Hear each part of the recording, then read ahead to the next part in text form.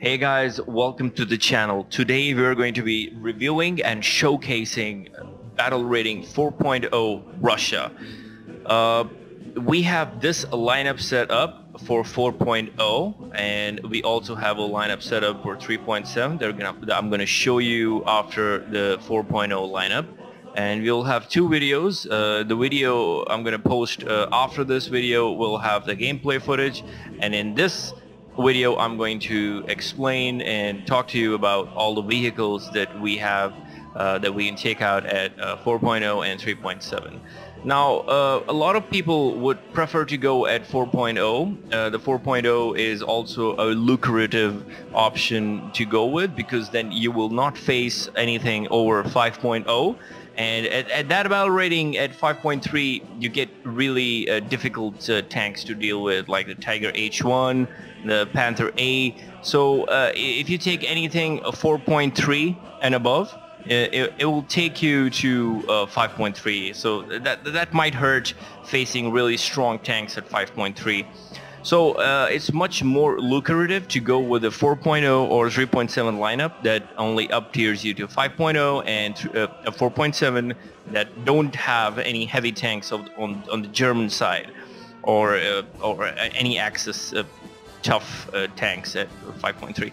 So the first thing that we will see is the wow, okay. I'm getting distracted by the Yak 90. Yeah, it's a pretty bird. Okay, anyway, so yeah, the T-34 1942. So this is the first tank in the lineup, and this is your standard T-34, but it has an improved turret. The turret has much more armor. It's got a 53mm plate all over the turret, including the turret neck, and then it also has an extra 53mm turret plate over here. It's like a bubble cheek. So what a turret does is it gives it almost 100mm of protection, a little less than that, but something along the lines. So yeah, your turret is really strong for this, but your main weakness is your turret neck. Because the turret neck has only 53mm of armor, but you can hide it. You can hide it if you put a bush or two on here. If you've got a bush or two, I mean, I'm not going to say that, you know, whether the bushes are a good thing to have in the game or not. But the thing is, if it can make your life easier along the lines if everyone else is using ultra low quality, you can also use all these facilities available to you to just make your time playing the game more comfortable. So you just put on some bushes like this and just protect yourself from getting memed in your turret neck.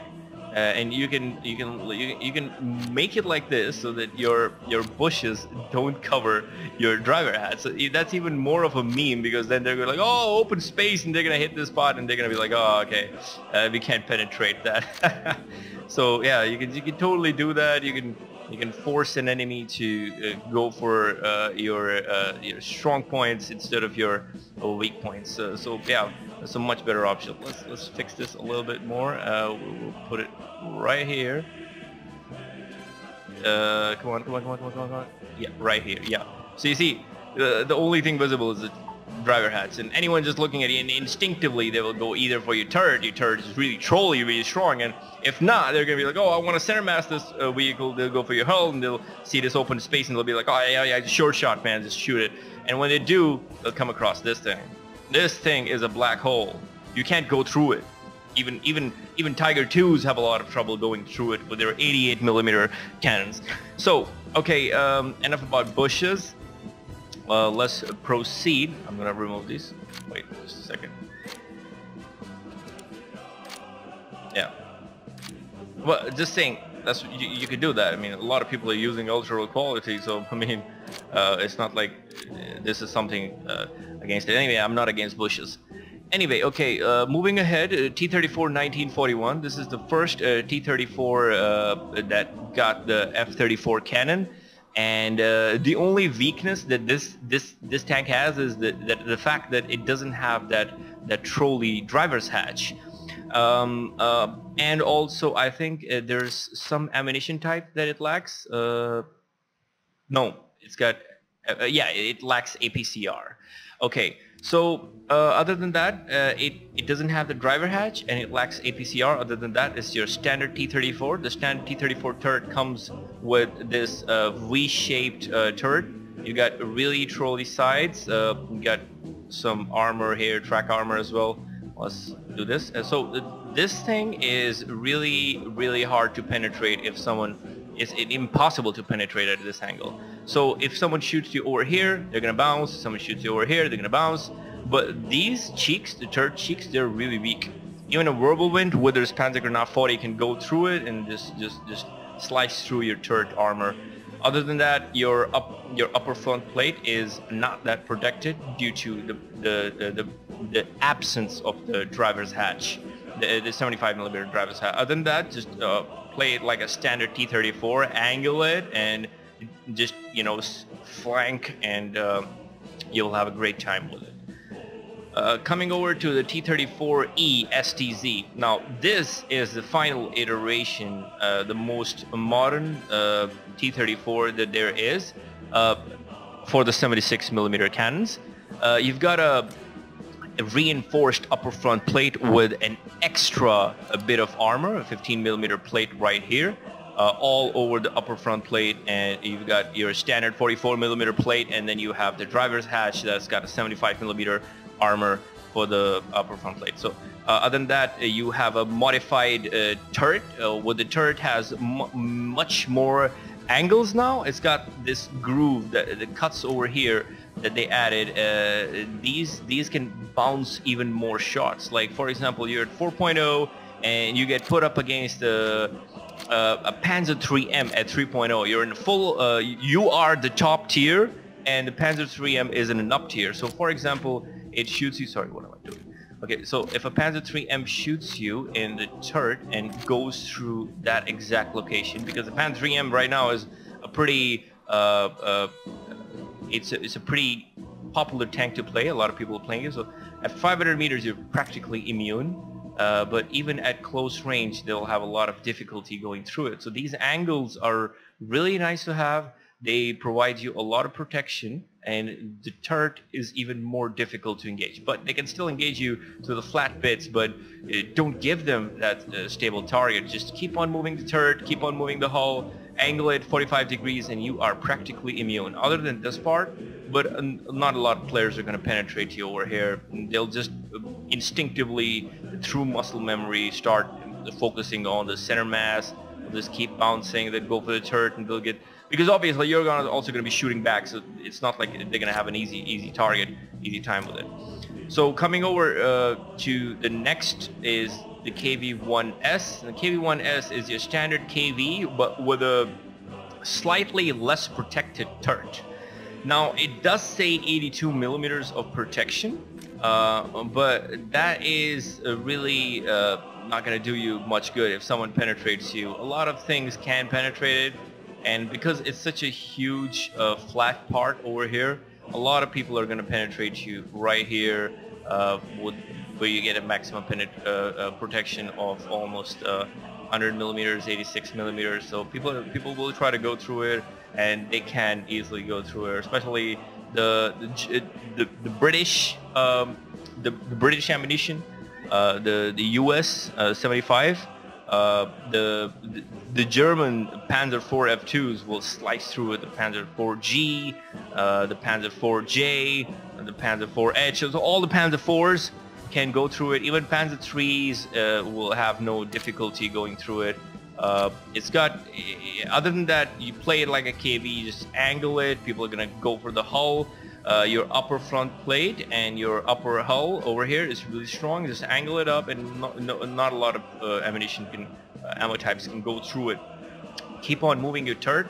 You have the side that you can just, if you give this side to the enemy, and move your turret out of the way, and a lot of players might shoot you here and they'll bounce off here. Other than that, your lower front plate is a weakness, but a lot of players will avoid it. It's just naturally, instinctively, a lot of players are going to go for this flat bit over here or your turret. So, but then again, this is one of the weak spots. You can really punch through this easily and knock a KV-1S out. Next, you have the KV-2. This is the legendary KV2 with a 152 millimeter howitzer. Now, my biggest gripe with this is that this thing right here. You see, at a stock circumstance, it's got 43.5-second reload. That's just insanely a lot, and even for an expert crew with the reloading maxed out, maybe I can get some more reload with the leadership. Yeah, just let's see. Yeah, this slight, maybe like I'll shave off like half, maybe like a quarter of a second, or maybe 2/4 of half a second. But then again, it's got a really bad reload, and other than that, the ammunition got a lot of nerfs. Like for example, the HE used to be a meme shot. You just lob it and just explodes whatever it touches. But now it's not that good. But you can use this the PB35, the APC BC. It's still pretty good. It's got a lot of explosive mass at 3.15 kilograms, and you can cause a lot of damage if this thing penetrates. So yeah, you can use this. It's possible to use this. And we've got a trusty Teddy to guide our shots, and also the Soviet Star so that Stalin can guide our shots. Okay, next we have the KV-1 L11. Now I would have loved to show you guys the KV-1E, but sadly I don't have it. I haven't purchased it. Now that is one of the vehicles that you could have used at 4.0. It's a really good vehicle considering that volumetric armor update. It really made that vehicle shine, and a lot of people are having a lot of fun with it. But then again, even if you don't have it, you've got the KV-1 L11. It's got a slightly lesser performing cannon, the BR-350A fuse, but the biggest problem is that it has a muzzle velocity significantly lower than the regular F-34 cannons. It's got a 615 meters per second muzzle velocity, and also the penetration isn't that good. But then again, at 4.0, at 3.7, there's not a lot of targets that have more armor that you need to penetrate. 75 millimeters of armor, even at 500 meters, if you have 69, 76, you can still, do some damage with it. So just close up on the enemy and start brawling, and then you can use this thing at long ranges, and then use this thing at shorter ranges to take out the enemy. So, but this thing at 4.0, we will be using it as a backup if required. So the next thing is the Peshka 283. This is a fantastic bird. You get a bombing sight with two 500 kilogram bombs. Now you can also take the 250 kilogram bombs. But then again, if you are good at bombing, only then take these, because if you mess up, if your bombs just go like a few feet away from the target, let's see, if you look at the FAB 250s, the radius of destruction of armored vehicles is 8 meters. So if your bomb lands within 8 meters, you will have an explosion that will trigger the vehicle destruction. And but then again, if you are away from that, so you would not get that much damage on it. It might hurt the vehicle, but not probably kill it, probably cripple it. You can use the 500 kilogram bombs, the FAB 500s. They're really good. And you can have 113 millimeter of penetration, and then destruction at 12 meters, and the radius is 139 meters. So it's really good as opposed to this thing. But then you only get 2 of these and 4 of these, so it's like a balance. You can balance that out. Other than that, you can also use the RBS 132s. These rockets are AP rockets. They penetrate the armor and then explode on the inside of the tank. But hitting them is a little difficult because you need a lot of practice with these, because they're mounted quite far out on the wings. So you have to anticipate when you are going in for a rocket strafe where the rockets are going to hit. So you'll just have to give a bit of like a lead to it, so that you just put your aim slightly to the left, and then you might be able to hit your target. Or you can use these RBS 132 and just spam the rockets at a target, and they might make the target explode because they have a 40 millimeter penetration, and their HE almost like a 4 kilograms. Let's see, 4 kilograms of explosive mass on these things. Yeah, 4.9, almost 5 kilograms of explosive mass. And so the next thing that we have is the ZIS 1294 km. You could use this, or you could use the BDR 152. This is also pretty good. It's got amazing penetration for its KPVTs, but it's a post-war. For example, you don't feel like it's ruining your immersion for the World War II vehicles. You can always take the ZIS 12. So the ZIS 12 has two 25mm cannons, and it's really fast. You've got 4 crew, two guys over here, 2 guys over here, and you get almost 55mm of penetration at 0 degrees at almost point blank. And you could possibly meme with this, like just zip around the battlefield, get on the side of a vehicle and really hurt them. And also these the FIT, the fragmentation and incendiary tracer shells, they've got a great muzzle velocity at 910 meters a second. And once these things connect with the plane's wings, they just get shredded. So yeah, this is a great vehicle to have. Other than that, if you take the BDR 152, let's see here, it's got APIT and IAI, the immediate action incendiary bullets, and APIT. It gives you almost with the API-C, the certain core shot gives you 45mm of penetration. So you can also use this, and it's up to you. You can just see what suits your playstyle better. You can use whatever you like better, and you can have fun with it. Anyway, so let's move on. We have the Yak-9T. This thing is practically the A-10. The A-10 of the Russian tech tree. You can have the 37mm cannon on it, loaded up with armored targets, and it's got a 60mm pen from top, and you can really hurt ground vehicles with it. From top, you can really take out their engines, you can hit the crew compartment, cripple them. And then you have the 12.7 Berezin UB machine gun. You can strafe open top vehicles.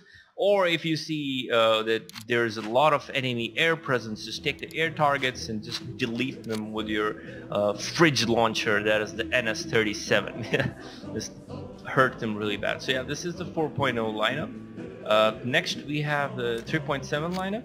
For the 3.7 lineup, we have the T-34 1940. Yeah, I have these. The armor update happened, and then these masks just started float in the air. It's like a spooky T-34. It's perfect for the Spooktober T-34 festival that I'm going to have for myself. Okay. Anyway, this is the very first T-34 that they ever made. It's got the L11 cannon, same as the one on the KV-1 L11.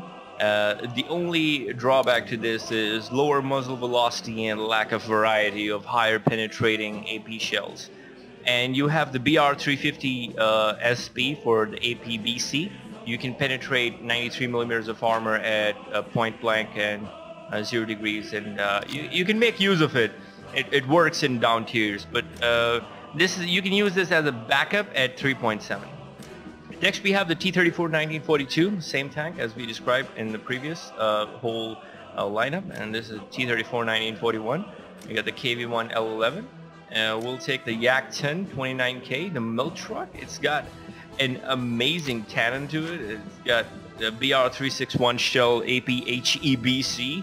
It does a 121mm penetration at point blank 0 degrees and 813 meters a second with 150 grams of explosive mass. It's really good. You can practically take it at any tier and blow up any tank with it.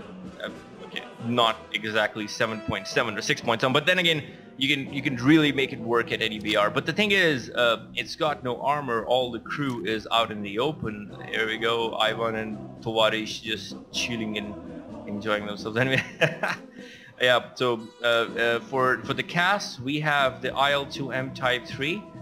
We take the 2 RBS-132 rockets, and we've got 2 cannons over here, the YVA 23mm cannons. These are really good.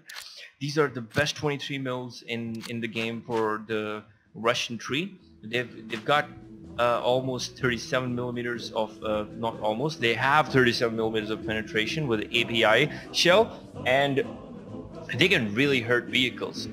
Nothing has top armor that can deflect these shells, so you can practically use this as a tank buster that the IL-2M was, and the legendary IL-2M, and just a treat to fly this thing. You also get a bomb bay with four I think, yeah, four 400 kilogram bombs, or you can take two 250 kilogram bombs. I like to take 400 kilogram bombs because they are single drop, and also if you are good at bombing, you can practically destroy 4 targets, and then you have your rockets that you can use. But then again, if you're not okay with that option and you want to be quick to drop your bombs and then go to ground pounding with your 23 mils the cannons, you can totally take the 250 kilogram bombs. This is a single drop. You just drop it on target, just go up, spot another target, and then dive on top of it, open up with the 23 mils. Next we have the BDR 152. We explained this thing in the previous lineup. And we have the ZIS-12 94 km, the milk truck with a 25 millimeter anti-aircraft gun. It's really good. You'll have a lot of fun with it. Next we have the Yak-9B. Now we could use a lot of other planes as well, like for example the Tisma or the other Peshkas, but the reason that I'm showcasing this is because this is mostly an overlooked vehicle, and this plane has a secret compartment. It's got 400 kilogram bombs right here, tucked in here really nicely, and they're single drop, and if you are good at using them, you can practically take out 4 targets, and then after you're done taking out your 4 targets, just take out air targets with your 20 mil and your 12.7, and with the amazing performance that the Yak-9 offers, just get rid of the 4 bombs and you can have a practical air superiority, practically an air superiority fighter in the game. So yeah, these are the 2 lineups, and we are going to showcase them in the battle, in the gameplay, in the next video. So you guys might want to check out the next video for the gameplay footage. Alright guys, I hope you guys have learned something over here, and hope you guys can enjoy the footage to come in the next video. Let me know what you think in the comment below, and we'll see what we can do about it. Alright, see ya.